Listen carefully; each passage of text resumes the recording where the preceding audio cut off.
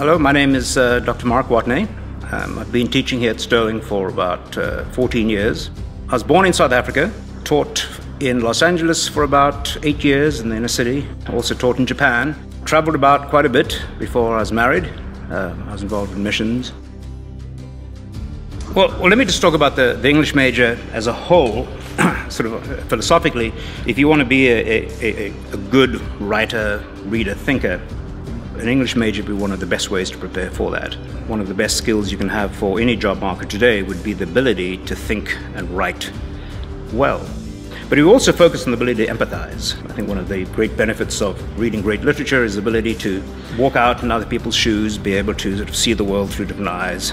One of my favorite quotes is C.S. Lewis, who said, I read books because my own eyes are not enough. I will see through the eyes of others. The campus is very, very diverse and is at the same time very well accepted by the community. We are very curious, I think, as a faculty and staff. We have a deep sense of curiosity and hunger to explore our relationship with God. And yet, at the same time, we try to make those who are not Christians, whether they're atheists or Buddhists or Muslims, as comfortable as we can. And we've had some great relationships with those who are not Christians at all. And this is I think, a very tolerant community.